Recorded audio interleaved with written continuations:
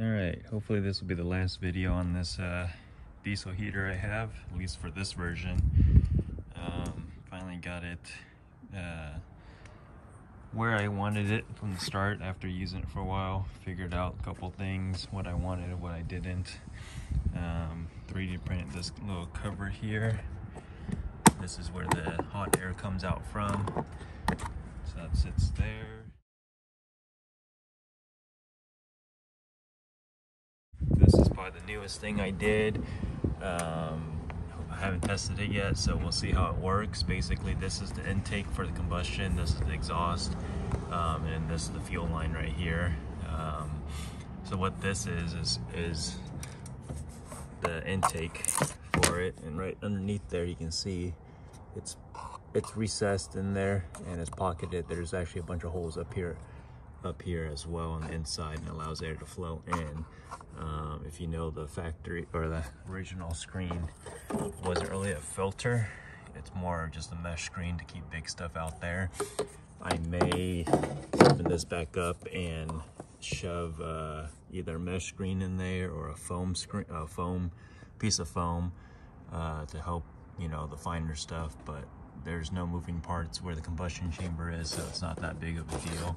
It's just more to keep the big stuff out. And then I made a little transport cover for it. It's just pressure fitted in there, and I might need to redo another one, make it a little bit thicker so it's more pressure fitted. So I'll be trying that out today.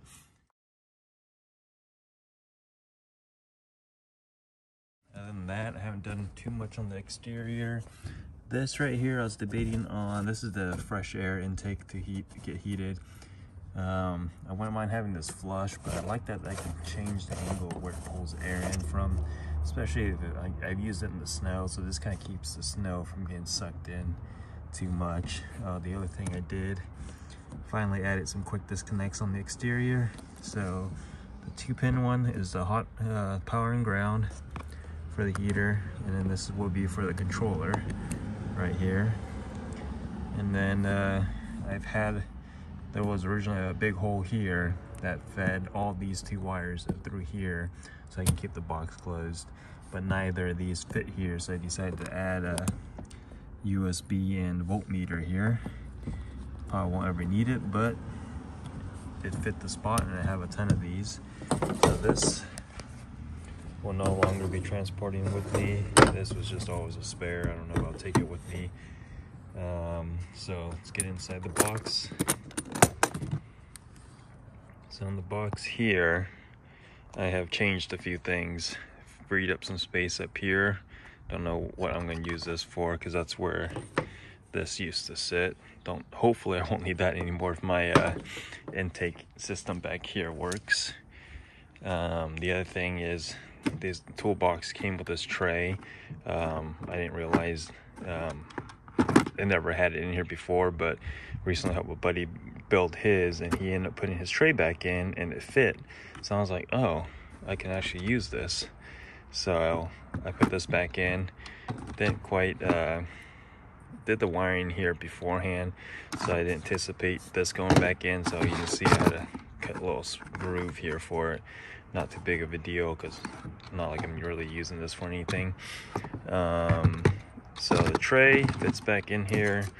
Normally I take the T with me. These are the 2. I redid the wiring, or actually I kept the wiring for the controller. I just cut the wires and added the quick disconnects on there. So that'll be the controller there. But for the power side, oh, and I also carry one of these here. This allows me, I bring jumper cables, so this is just a cigarette lighter plug. For whatever reason, if I need to go straight to the battery, I can just connect the jumper cables to this thing, and it'll give me a port. So, spare fuses for the cigarette lighter plug, because that goes, can't use it anymore. So this is, I upgraded the wiring on here. A lot thicker wire. The original wire that came with it was crap. I know you've seen my other video. It would not fire up without the engine started. I think there was just too much voltage drop in the wiring. So I upped the wiring on this thing, so we'll be testing it out, see if the upgraded wires made a difference. and it's just a cigarette lighter plug. So take these two out, and then other than that, that's about it.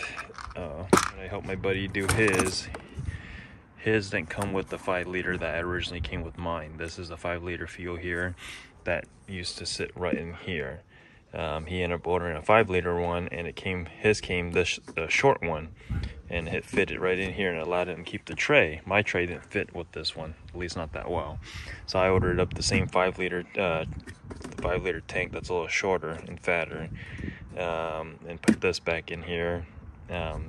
Freed up a lot more space above it, and be trying that out today. Haven't tried it out. I just had some scrap aluminum here and here. Let's take this out, take a look, and it's just bolted in here, keeps it from coming up, and then this one's bolted this way, keeps it from sliding that way.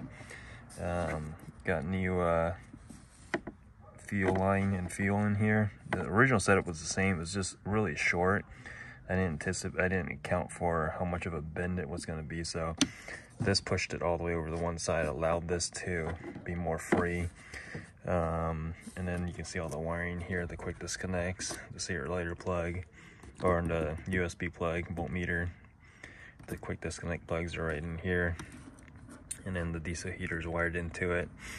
And then this box right here is just my controller right there.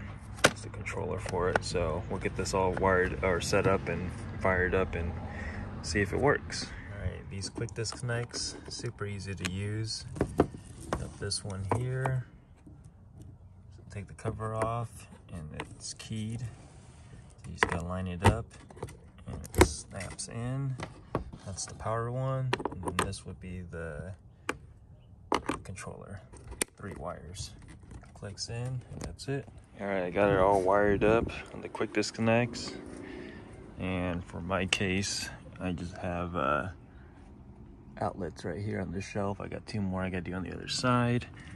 So while I wait for this to fire up, I turned it on already, so it's doing its turn on cycle, I guess.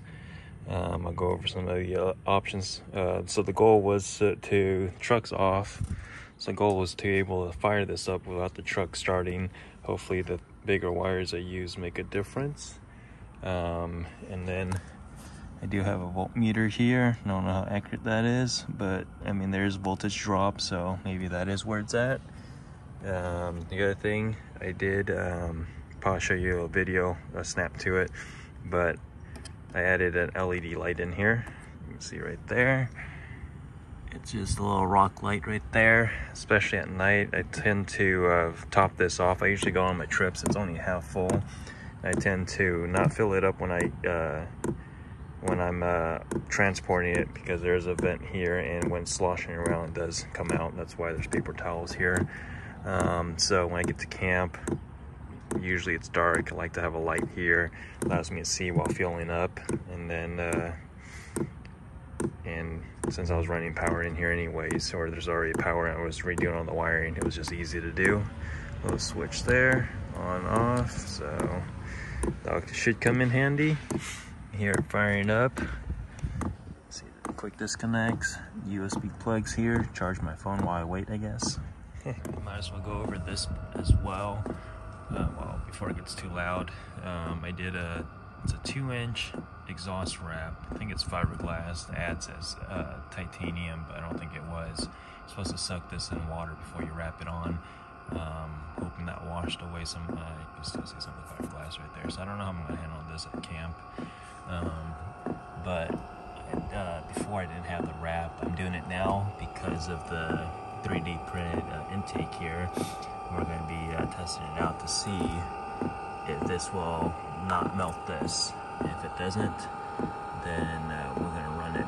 And if it does, I'll have to redesign this, or maybe do like a metal plate or do something. I'm hoping this will reduce some of the heat, and go from there. Sounds like it's about to fire up. Alright, finally got it fired up. I was able to get this to start without the truck running. You can hear the truck hasn't started yet. And I have it set to 5 hertz right now, so I want to see how this does at full heat. It does sound a little quieter with so normally I'll run it like this. The quick disconnects are here, so everything's out of the way. Intake's pulling in air. This is not the filter or the hose I normally use. I'm be using these. This is normally one piece, but my last trip out, it got cut, so now it's 2 pieces. Might have to order another one if it's not long enough to reach the car. Got the exhaust on here with the heat ramp and the intake. Sounds a lot quieter, but you can see it's burning off the oils or fumes or whatever it may be on this. I'm hoping doesn't burn off plastic on there. Alright, it's been running for about, I don't know, 10 minutes or so. It's still, the wrap's still smoking, but the plastic seems to be holding up.